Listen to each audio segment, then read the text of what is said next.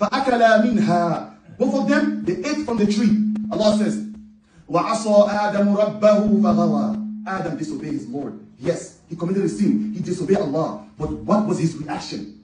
When they realized that he disobeyed Allah, when they realized that he committed a sin, he and his wife, they became regretful. No question. Ashamed. They accepted what they did. They didn't blame no one. No excuse.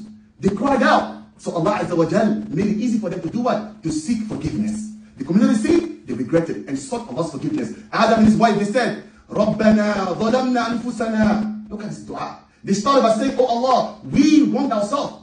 ظَلَمْنَا أَنفُسَنَا وَإِن لَمْ تَغْفِرْ لَنَا وَتَرْحَمْنَا لَنَكُنَنَّ مِنَ الْخَاسِرِينَ. Oh Allah, if you don't forgive us, if you don't have mercy on us, we will be from the losers.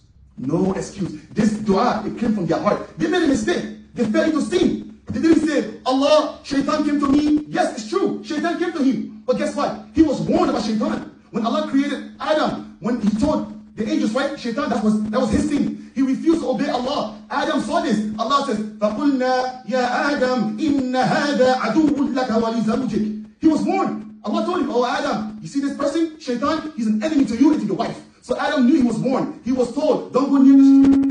He was told, the shaitan is your enemy. So no excuse, he accepted it. This is how you and I should act. Because of his humility, he was humble. He sought Allah's forgiveness.